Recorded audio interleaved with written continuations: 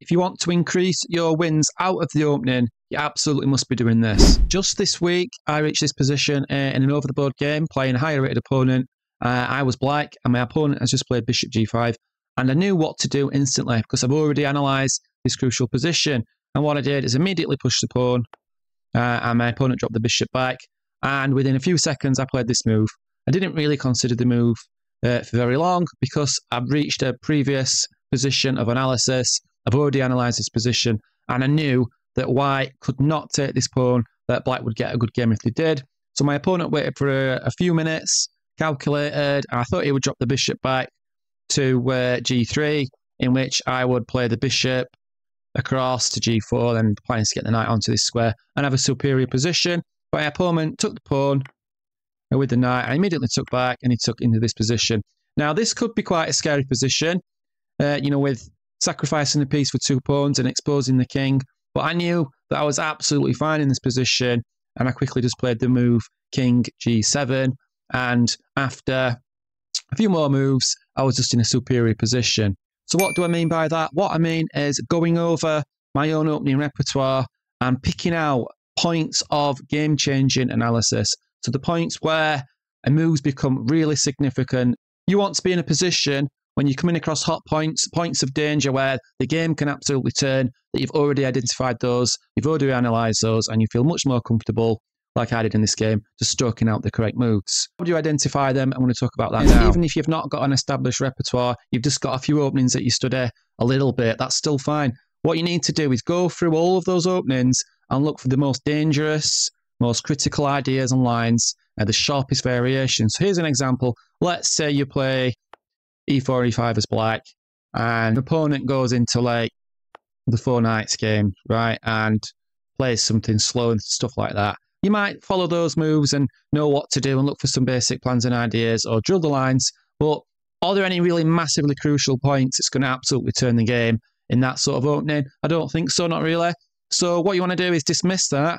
What about something sharper? What about if your opponent went into the Scotch Gambit? This used to absolutely kill me as black until I sat down, identified key areas that were important, studied those a little bit, and then I improved in this area. So, for example, this could be an important point.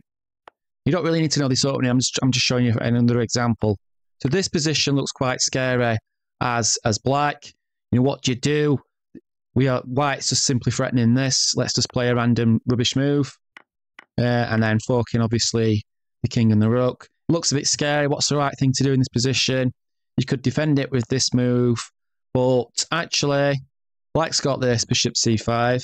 And if knight takes, then we've got this move. This still looks a bit scary, though, because after the king moves, we take the knight. And then bishop takes with check, picking up the rook. However, the rook is absolutely untouchable because if bishop takes rook, then we can just play this move and white has to sacrifice the queen. So I've identified like a position of importance, an analysis point as this one. It comes quite early in the game, which is quite useful. The closer you are to the opening, the more crucial those positions are, and the more common those positions are, the better they are to study. This is different from studying the openings. This is looking through and identifying those points which are really, really important to identify and differentiate between normal moves and normal opening analysis. You're identifying, the top 5, for example, dangerous flashpoints for white, top 5 for black, and you could record those. You could put them in a separate file. You could play over the positions quite a lot. You could set them up to a real board, things like that, and understand the nuances and the subtleties of those positions. So when they do come up in chess games, like mine came up, just this Monday, I was instantly be able to memorize that position. I knew I played it before. I was playing a stronger player, but I was very, very comfortable in the game, and that's really important. I just stroked out those moves and got a superior position. So what does this actually look like to you?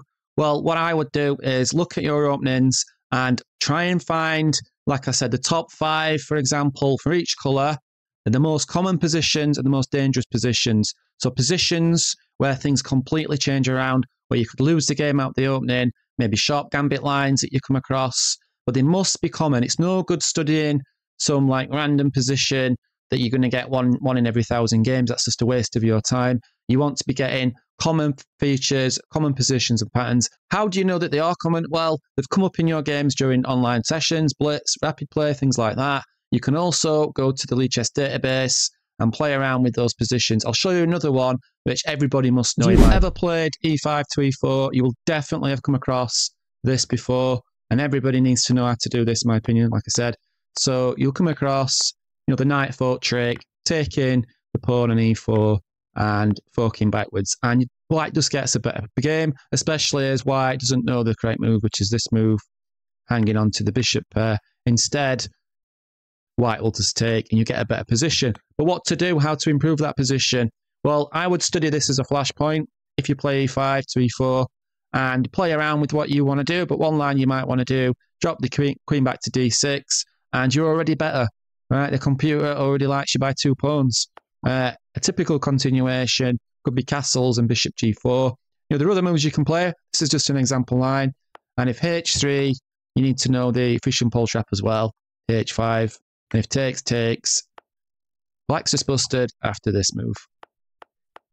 So that'll be a flashpoint position. I'll show you one more that is an absolutely brilliant one that comes up quite a lot as well.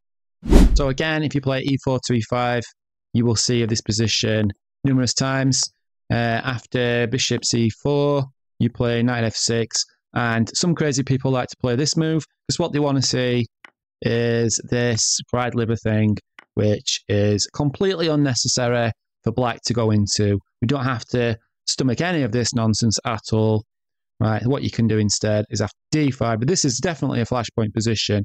To d5 and pawn takes, the two things you can do, you can avoid all of that nonsense by playing knight a5, which is a mainline position, and go c6, and so on and so forth. But an even better thing you can do is to go into the proper move in this position. After d5 and pawn takes, is go into the Ulvestad position, because we'll turn the table on White, wanting to play a silly attack line. We're going to play an absolutely monstrous pawn sacrifice and just launch a fantastic attack. And this is a definite position that is one of my top 2 favourite positions in chess after the d3 Roy, because we get a fantastic attack and we'd stick it back to the White player. This is a sample line, bishop c5 check, the sort of attack you can expect by playing this line. And I've studied this position quite a lot. You can sacrifice pawns. It's very easy to play, as I've mentioned in previous videos. You're throwing these pawns forward and you're just going to checkmate the White king more often than not. Moves like g4, takes. Right, things like this are pretty common. Checkmate, right.